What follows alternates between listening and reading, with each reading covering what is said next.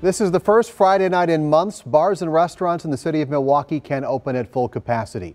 They must have a safety plan, though, that's been approved by the city. New at 10, Stephanie Haynes talked with a business owner about the struggle many still face to keep their doors open. The pandemic has forced restaurants to either adapt or close. Now 10 months in, many of them are still begging for help. For nearly 16 years, Club Timbuktu has been a staple in the River West community. It's more than a nightclub.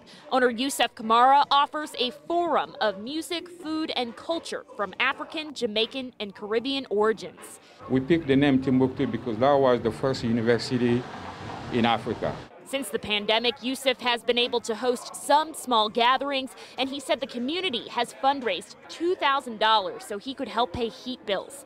He said he's had to lay off 3 employees and run the whole bar himself. At any point, were you afraid that you wouldn't make it? I'm kind of worried. I'm still worried. Newly released data from the U.S. Labor Department shows close to 500,000 leisure and hospitality jobs were lost in December alone. At least 372,000 of those were jobs in bars and restaurants.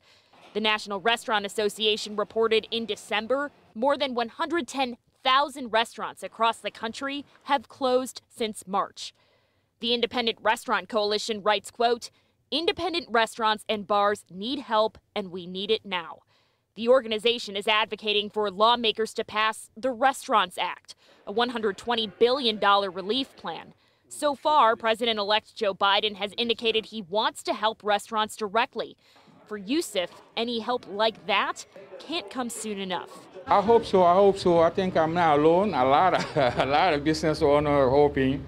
We are small business. We are just kind of minority business. We hope that will make a difference. In Milwaukee, Stephanie Haynes, TMJ4 News.